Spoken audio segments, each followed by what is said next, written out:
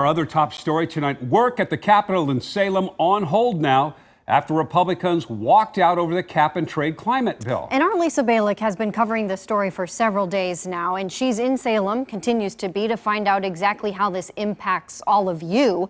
She's live at the Capitol now. Lisa?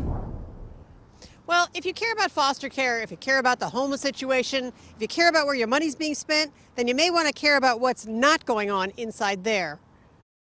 Today, Oregon lawmakers are supposed to be debating over where to spend $500 million of taxpayers' money.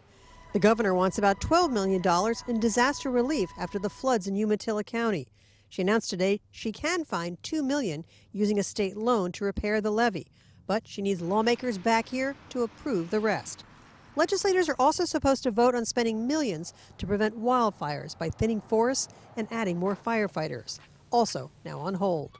A bill to help foster kids get permanent homes was on the House floor for a vote Monday when House Republicans walked out. We would be able to take 700 kids in Oregon's foster care system today and get them adopted by September. These are kids for whom the only thing sitting between them and a forever family is the completion of the paperwork to make that happen. There's a bill to require gun owners to lock up their weapons to prevent accidental deaths and suicides.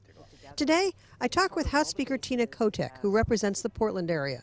She's sponsoring a bill to declare a homeless state of emergency and spend $45 million to help with beds and services. It's about saying to local government, we are going to make it easier for you to site new shelters so we can get more shelter beds online by the fall. That's what the bill's about.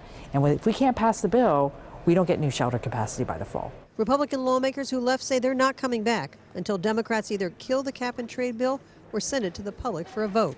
They say that's what their voters want. For now, Democrats say no. So I just ask my colleagues to come back, vote no, collect signatures, sue the state, don't let it get implemented, but just cast your vote. Yes, no, move on to the next bill. Now, I did check in with Republican leadership staff who is here in the building. They say there are no updates. Their members are still gone. Both some are in-state as well as out-of-state. But also I checked today and the Senate's Rules Committee did meet just with Democrats, and they voted on a measure that would bar lawmakers from using campaign funds to pay fines or other items such as expenses from unexcused absences. But in order to make that a law, they would need the Republicans back here. Live in Salem, Lisa Balick, KOIN 6 News.